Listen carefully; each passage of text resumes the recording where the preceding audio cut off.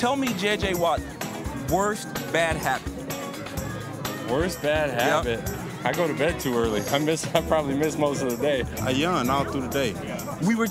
People always think I'm tired, but I'm really I'm yawning. I don't know why I do it. Desserts. We just had some cannoli, so I know where you're coming from with that one. Probably gloves in the game. You know, I wear about 15 pairs of gloves a game. You know, after every drive, I'll change gloves, or if I ever have a drop, I throw them away because it was the gloves. It's not me. It's got to be the gloves. Yeah. It's got to be the gloves. It's got to be the gloves. So I wear about 15 pairs a game. All right. Yeah. Well, I won't hold you no more. I'll let you go change gloves. All right, man. Take care. Yes, sir. Ooh.